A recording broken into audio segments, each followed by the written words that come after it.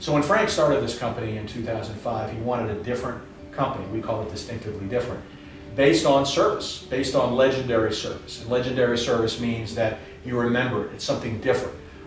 People don't do that all the time. When you think of a legend, you think of somebody that you'll never see again. And so we really wanted to be, in essence, a legend in the security business, to be the Ritz-Carlton of the security business. And that's really what we've, I think, done very, very successfully over these years since 2005. So I think by having a culture that treats our people with respect and dignity and trains them, and also allows them an opportunity to grow with us, is something that's foreign with the other companies. The other aspect of that is that if you provide great employees and great employee retention and engagement, that leads to customer retention and engagement. Many times people say, well, you're in the security guard business. We're in the people and we're in the solutions business. And I think that's the paradigm shift that we try to make here in creating Secure America.